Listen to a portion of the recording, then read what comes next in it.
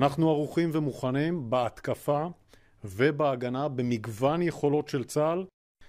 תקיפה משטח איראן תהווה הוכחה ברורה על הכוונות האיראניות להסלים את המזרח התיכון ולהפסיק להסתתר מאחורי השלוחים. בחודשים האחרונים שיפרנו וקידמנו את יכולות ההתקפה שלנו, ואנחנו נדע לפעול היכן שנדרש. יש לנו יכולת הגנה רב שכבתית שהוכיחה את עצמה במהלך המלחמה עם אלפי יירוטים מוצלחים. אך עדיין לצד זאת ההגנה לעולם אינה הרמטית.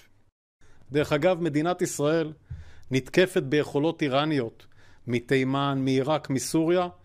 אני חושב כמעט כל שבוע, אם לא כמעט כל יום, באופן כזה או אחר, וההגנה שלנו מיירטת את האיומים האלה. ועדיין אנחנו ערוכים ודרוכים בערנות גבוהה, בהגנה וגם בהתקפה, ונדע גם לעדכן את הציבור וגם להתמודד עם כל איום.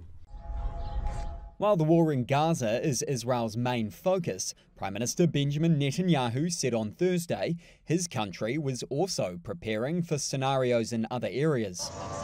His comments come amid concern Iran is preparing to strike Israel in response for the killing of senior Iranian commanders in Damascus on April 1st. Israel has not claimed the killings, but Iran's supreme leader, Ayatollah Ali Khamenei, said on Wednesday Israel must be punished and it shall be for the attack. Please have a seat. US President Joe Biden said on Wednesday Iran was threatening to launch a significant attack in Israel, while Germany and Russia have both called on countries in the Middle East to show restraint.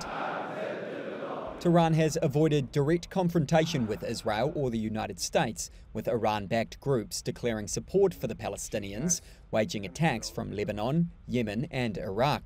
Here's Netanyahu visiting troops at Tel Nof Air Force Base in southern Israel on Thursday. I said we are in challenging times. We are in the midst of the war in Gaza, which continues in full force. At the same time, we continue our unceasing efforts to return our hostages, but we are also preparing for scenarios of challenges in other arenas, and we established a simple principle: whoever hurts us, we hurt him. We are preparing to meet the security need of the State of Israel, both in defence and in attack. I and the people of Israel trust you, and may we all have great success.